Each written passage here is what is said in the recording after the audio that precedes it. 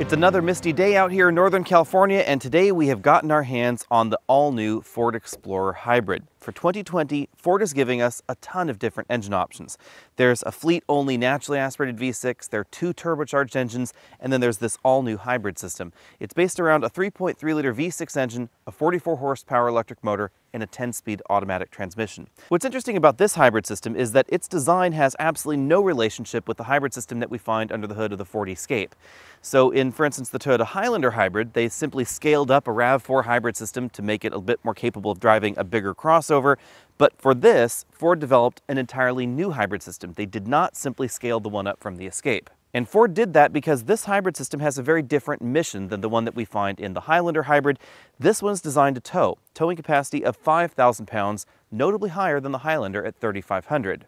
In this video, I'll be focusing mainly on the hybrid model that's right next to me, but I'll also be talking a little bit about the 2.3 and 3-liter turbo engines. If you want to know more about those engines in greater detail, there's separate videos on our channel already. You can go ahead and find those. And then we're going to have some update videos because there are obviously some new entries in this segment. So we're going to be borrowing a 2.3-liter turbo version of the Explorer here very soon. You can expect that video probably in about a month or so. The most important thing to know about the hybrid version of the Explorer is that Ford is positioning this differently than the Highlander Hybrid. So you can get the Highlander Hybrid in much less expensive trims. The Explorer Hybrid is only available in limited. And that means that this is significantly more expensive starting than the base version of the Toyota Highlander. And as a result, we also have a bunch more standard equipment on the hybrid version than we find, obviously, in the base Explorer or in the base Highlander. Up front, we have full LED headlamps, high beams, low beams, fog lights, turn signals, and this daytime running lamp. They're all LEDs.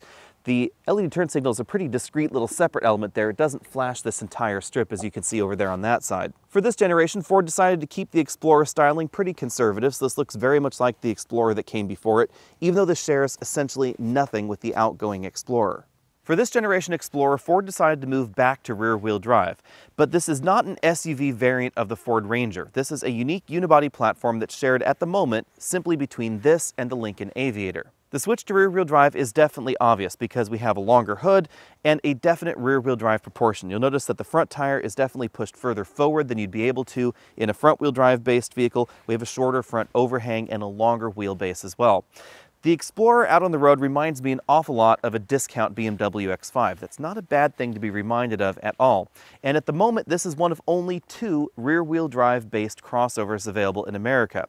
Now, I know some folks would want to say that this and the Dodge Durango are SUVs, but in the truest sense of the word, this and the Dodge Durango are the only crossovers left in America, and something like a Toyota Highlander could arguably be an all-wheel drive boxy minivan.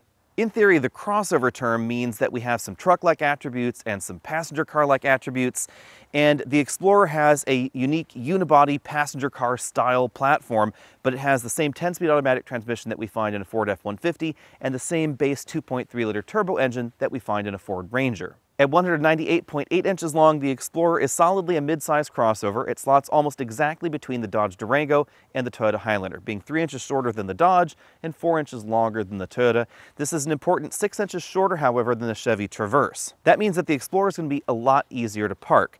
But in terms of driving dynamics, this is a lot closer to the Durango than the Highlander or the Chevy. Depending on the version you get, you'll find either 18, 20, or 21-inch alloy wheels on your Explorer. The hybrid model here gets 20-inch alloys and 255 width tires. These are pretty wide tires. The Highlander Hybrid gets 235, which is a little bit surprising for the Highlander, but these are some of the widest tires you'll be able to find in the mid-size crossover segment. If you get the sporty versions of the Explorer, then these bump up to 275 width tires. Moving to the rear, we find combination tail lamp modules with amber turn signals. The turn signals and the backup lights are incandescent, but the brake lights and the parking lights are LEDs. Down at the bottom, we have dual exhaust tips, even on the hybrid trim. There are a number of reasons why Ford moved the Explorer back to a rear-wheel drive platform, and among them are towing performance generally speaking, and of course driving dynamics. Generally speaking, rear-wheel drive transmissions can handle more power and can cool themselves more effectively because of where they're located in the vehicle. That gives them more room. So rear-wheel drive transmissions tend to be physically larger and slightly differently designed than front-wheel drive transmissions, and that allows them to cool better and handle more oomph. This also allowed Ford to align the drivetrains a little bit more closely with their pickup truck line. So the base engine for consumers is a 2.3-liter turbocharged 4-cylinder engine that produces 300 horsepower and 310 pound-feet of torque. It's basically the same engine that we find in the Ford Ranger. Now, if you're a fleet customer, there is also a 3.3-liter naturally aspirated V6 engine that's basically borrowed out of the Ford F-150, but you won't really find that on the Ford dealer lot. Next up, there's a 3-liter twin-turbo V6 that's logically related to the twin-turbo engines that we find in the Ford F-150, and that comes in two different power levels, 365 horsepower and 400 horsepower. Both of those engines come standard with all-wheel drive. Then there's the model that we're taking a look at here that pairs a variant of the 3.3-liter naturally aspirated engine that we find in the Ford F-150 with a 44 horsepower electric motor and basically the same 10-speed automatic transmission that the rest of the lineup uses to give us 318 horsepower combined and 322 pound-feet. The automatic transmission is the key difference between this and the Ford Escape. The Ford Escape uses a planetary power split hybrid system that thematically is very similar to what we see in the RAV4 and the Highlander Hybrid. This uses something very different. This uses a traditional automatic transmission and basically an axial or a pancake electric motor between the engine and the transmission. The position of the electric motor means that this vehicle can drive down the road electric only using just the 44 horsepower electric motor, obviously not for too long, of course. And then it can also combine that electric motor power with the engine power to give you that 318 horsepower total. The key design element here is the 10-speed automatic transmission. In a planetary power split style system like we find in the Ford Escape, there's always going to be some energy moving along the electrical path. So one motor generator unit is generating electricity, sending it over to the other motor generator unit. That results in a bit more loss when you need high torque delivery, and also results in a bit more heat. As those systems scale up, they also need larger and larger electric motors. Over here in the Ford Explorer, we have just one 44 horsepower electric motor that's much smaller than the motor that we find in the Highlander Hybrid and that traditional 10-speed automatic. The benefit to this system is that even if the battery is completely depleted and there's nothing to run the electric motor, we still have that traditional 10-speed and we have that traditional 10-speed feel. So this vehicle is relying less on its electric motors than the Highlander for locomotion, but it still has them there to help improve fuel efficiency. The downside to this style of hybrid system, whether we're talking about a Ford Explorer or a very similar system in a BMW X3 or X5, is fuel economy. This is rated for 28 miles per gallon. If you choose all-wheel drive, that drops down to 25. That's not only notably lower than the Highlander Hybrid, but it also is not significantly better than the base 2.3-liter turbocharged engine. In this trim, it's 4 miles per gallon better than a comparably equipped 2.3-liter turbo, but if you choose all-wheel drive, that delta drops down to just 2 miles per gallon. As with any new vehicle, towing capacity depends on the options you select and the engine that you select as well. The hybrid model has the lower towing rating in the engine lineup at 5,000 pounds. If you get the 3-liter twin-turbo engine, that bumps things up to 5,600, and the 2.3-liter turbo splits the difference at 5,300 pounds. A big difference between this and the Highlander Hybrid is that we have a factory 2-inch receiver here, 7-pin and 4-pin wiring harness connections, and we don't have a factory hitch for some reason on the Highlander Hybrid at the moment. Now there is a Toyota aftermarket accessory, but it's not going to come from the factory like that. You have to have the dealer install that, and there is a little bit of splicing and dicing going on. On the downside, Ford does not give us an integrated trailer brake controller in the Explorer, a feature that I really wish they had. Front seat comfort is pretty good in the Explorer Hybrid. We have a multi-way power adjustable driver's seat with 2-way adjustable lumbar support and the exact same range of motion over there for the passenger seat. We also have a powered tilt telescopic steering column, a little bit rare in this segment. You'll really only find that in a few models. And this is memory linked to a 3-position memory over there on the driver's door. Now, unfortunately, we don't have 4-way adjustable lumbar support, a feature that I really wish we got. The rear doors open nice and wide, but one thing I noticed is that there's a really wide sill between the seat and the door opening itself. That means that if you have shorter legs, it's going to be a lot easier for you to rub your pant legs on the dirty door sill down there. One disadvantage to going to a rear-wheel drive platform is space efficiency, and we don't find quite as much room in here as you'd find in something like a Kia Telluride, which is actually a little bit shorter overall. But at 114.2 inches of combined legroom, this is still about 4 inches larger inside than the Toyota Highlander. I've been really disappointed with the combined legroom in some of Toyota's latest models, and the Highlander is no exception. It really seems to have shrunk on the inside versus the previous generation model, so the Explorer is still going to be more comfortable inside. And that's long been one of the reasons that the Explorer has sold so well, especially in the previous generation where it was the best-selling three-row crossover in America because it was enormous inside with a big cargo area behind. But as with any new car design, there are going to be some compromises, and interior room seems to be one of the compromises that went on for this generation. Seating capacity is another one. The Explorer Hybrid is available only as a 6-passenger vehicle, and you can get an 8-seat version of the Highlander Hybrid. In fact, like many competitors, there is no 8-seat version of the Explorer at all. We get 2 seats up front, 3 seats in the middle, or 2 captain's chairs like we have right here, and then 2 seats in the way back. It's also worth noting that most of the trims of Explorer are 6-passenger crossovers. It's really just the lower end trims that have the 7-seat option. Still, we have a decent amount of room in here. If I scoot all the way over to the right side, this front seat's adjusted for a 6'5" passenger. I have about 4 inches of legroom left, and the second row seats slide forward and backward to help you apportion the space a bit more equitably. Hopping into the third row is pretty easy. We have a power tilt slide mechanism for the second row seats, but unfortunately you can't leave a child seat latched into place and still activate that mechanism. If we pull these seats all the way back there, and then I flip up the rear headrests, which do fold down, you'll notice we have a lot of room back here. The Explorer is still one of the roomiest third rows that you'll find. As far as the numbers go, this ties with the Honda Pilot in third row headroom, but this actually feels a bit more spacious because if you were to sit in a more normal position, then I have about 3 or 4 inches of headroom back here. This is a very large area. One of the ways Ford gets to the headroom numbers is by slamming the seat bottom cushion pretty close to the floor. You can really see the distance between my thigh and this seat bottom cushion. That means that adults are going to find these seats a little bit less comfortable for long distance travel. On the other hand, we do have some cup holders back here and well-positioned air vents for the third row seats. In all versions of the Explorer, the third row is a 2-person bench. This is similar to what we see in the Dodge Durango, and likely for a similar reason. Since this is a rear-wheel drive vehicle and it was designed for wider tires in the rear, the wheel wells end up intruding a bit more into the passenger area, and that just didn't give them enough room across the third row to give us 3 seat belts. The previous generation Explorer had an enormous cargo area. It was practically minivan-like, but this generation is a little bit different. We have 18.2 cubic feet of storage space back here. That is a little bit lower than I'd like, and this hatch is also a little bit lower than I'd like. Some taller drivers might end up finding themselves bopping their heads on that. If I take that 22-inch roller bag out of there, which will only fit in the position that it was in there, and close the hatch, then we find a little bit of additional storage space right here under the load floor. I can take this load floor out, for instance, and then you can see how large it is. I can easily drop a 22-inch roller bag in there like that, but we still have less storage area than we found in the previous generation. The hybrid system doesn't affect the storage capacity of the Explorer because they don't locate the battery back here. Instead, the 1.5 kilowatt-hour lithium-ion battery pack is liquid-cooled, and it's about the size of a briefcase. It's located right here, sort of under the rear passenger seats.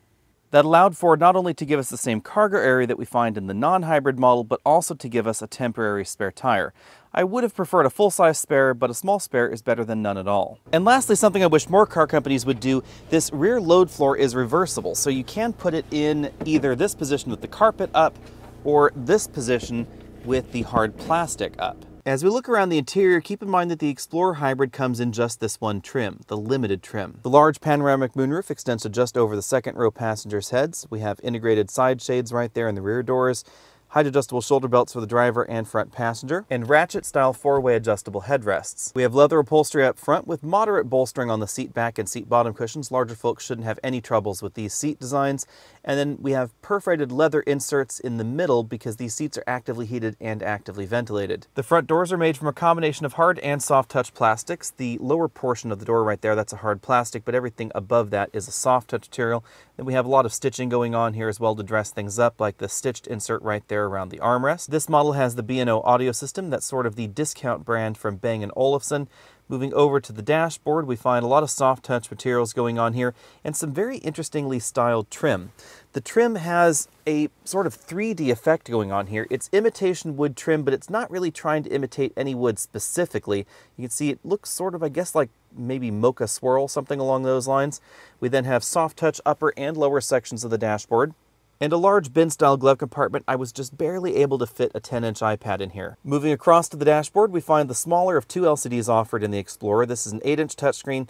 If you get different versions of the Explorer, then there is a portrait orientation screen that's a little bit larger. As you can see, this offers Android Auto and Apple CarPlay integration, and this is the Sync 3 version of the Ford software. So if we go over there, you'll see this familiar interface. We see this in a wide variety of different Ford products. This is not the latest version of Ford Sync that we're going to be seeing, for instance, in the new Ford Bronco or in the new F-150 for 2021.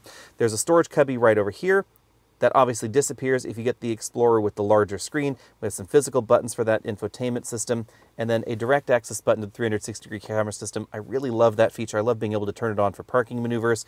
Engine start, stop button right over there. We then have the controls for the climate control system here. This is a 3-zone climate control system, heated and ventilated seats, and these seats remember their settings. So if you last had the seat on ventilation or on seat heat, and you hop back in the car, it will remember that setting, which is a nice touch. Down here we have a very large storage cubby. This is where we find the USB inputs for the system, and definitely enough room to store several smartphones in there. You can see that's one of those larger smartphones. I also have the trailer brake controller for my trailer right here. Again, no integrated trailer brake controller in this vehicle, but there is a little slot there where this Prodigy controller will just about fit. We have a rotary style shifter here, manual button right there in the middle, electric parking brake button. This is the auto brake hold button, 2 large cup holders there. We then have a traction control disable button and then drive mode selectors right here. This is not an all-wheel drive trim. The center console lid is softly padded. It opens to reveal a moderately sized storage compartment. Remember, this is a rear-wheel drive vehicle, so the transmission is located somewhere under this center console. That does limit some of the console room. We have a wireless charging mat right here. You basically just put your phone on its side, right like that. In that area, it's canted at an angle so that way the phone stays in place. On the left side, we don't find a power, eco, and charge gauge like we find in many hybrids. Instead, we have a traditional tachometer.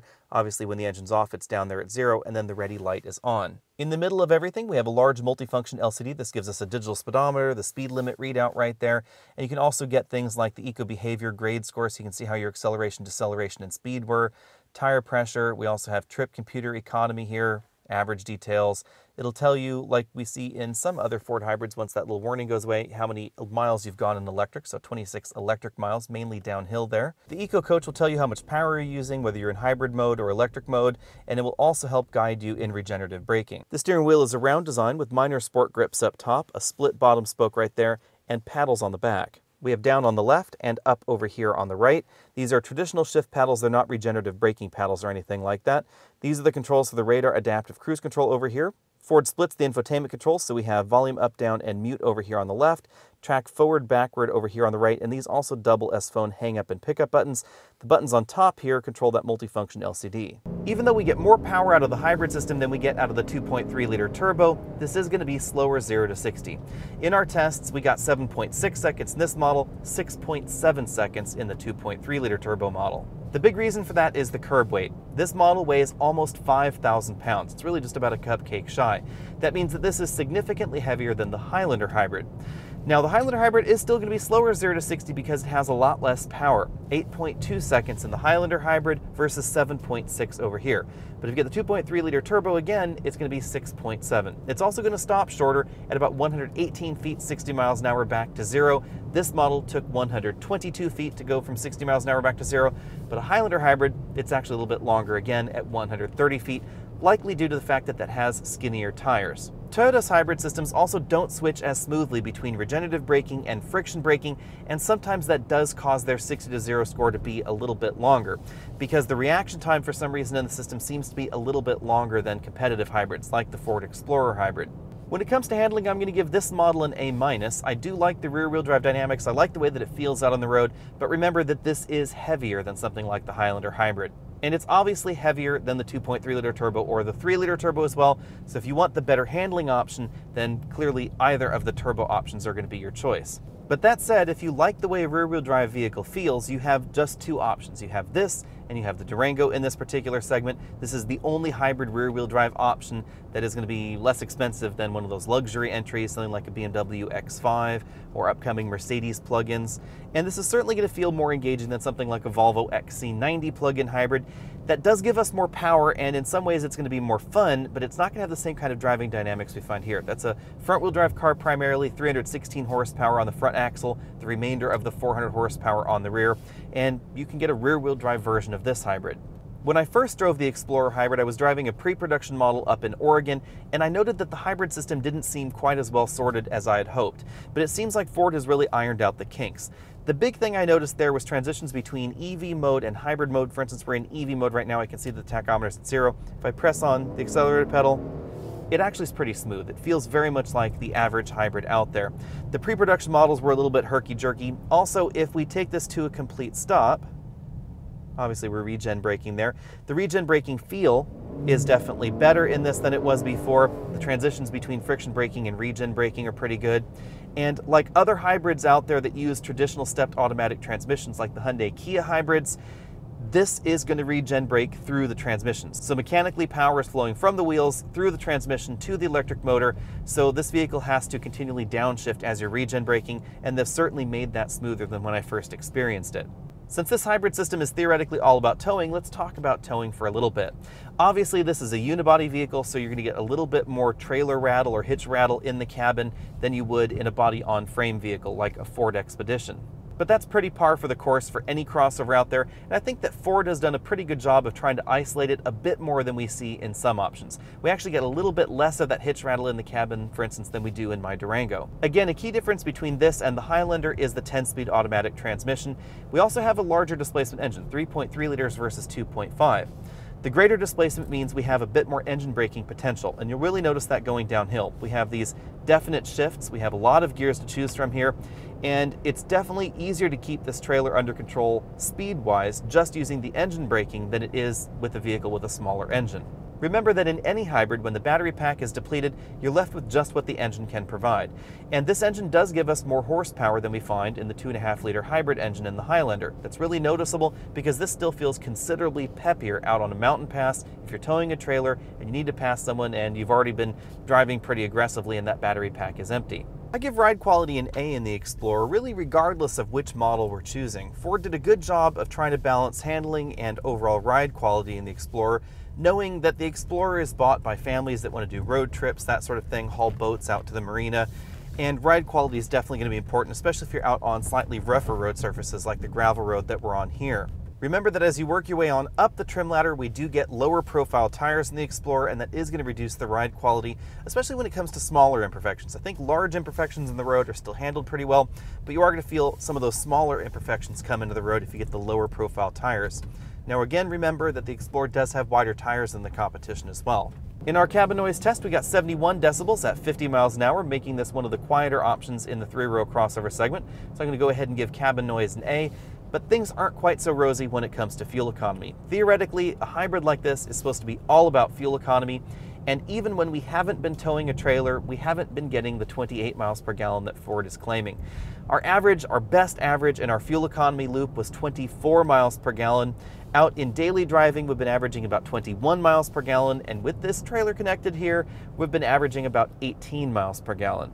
Those fuel economy numbers are not bad by any stretch, but I suspect that in the same driving situations, the 2.3-liter turbo might actually be more efficient.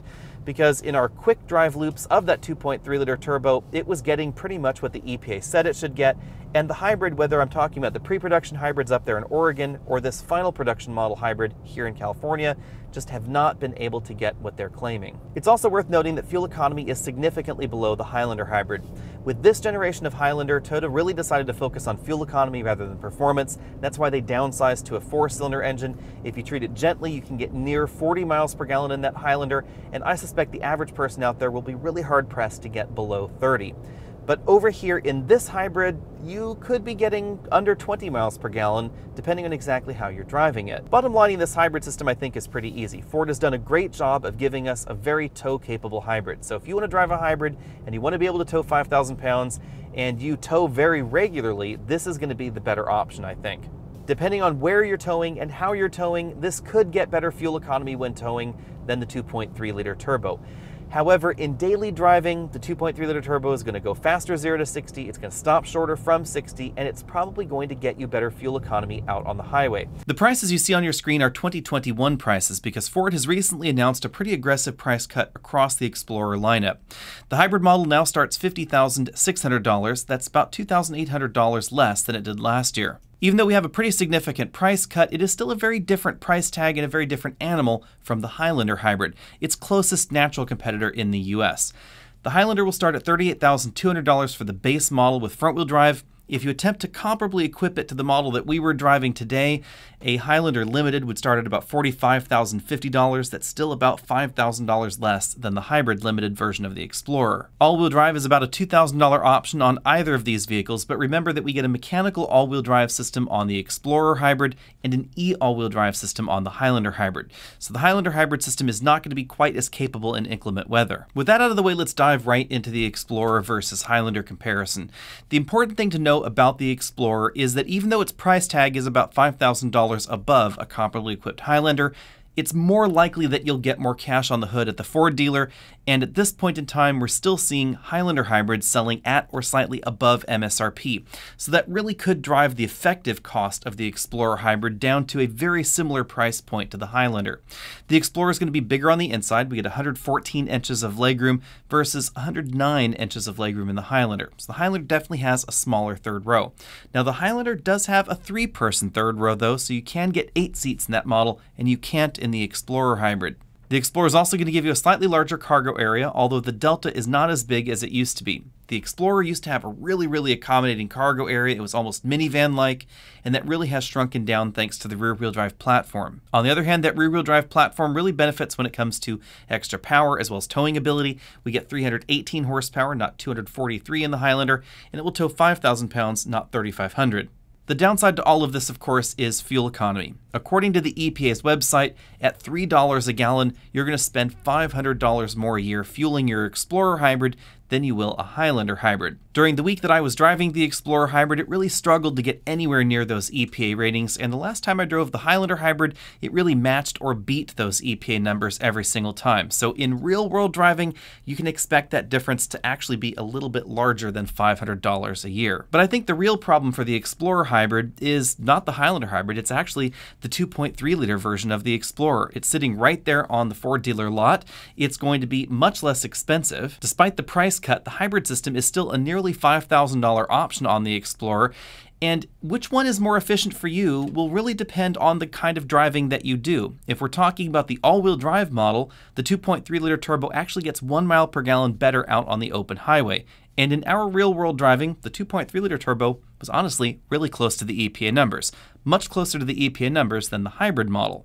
In addition, the 2.3-liter turbo is going to be faster 0 to 60. It also has a smoother automatic transmission because we don't have that hybrid motor and the clutch pack in there. It just feels a little bit more traditional. Oddly enough, the 2.3-liter turbo will also tow more. So the turbocharged model is going to be significantly less expensive, it's going to be a little bit smoother out on the road, and it's going to tow a hair more.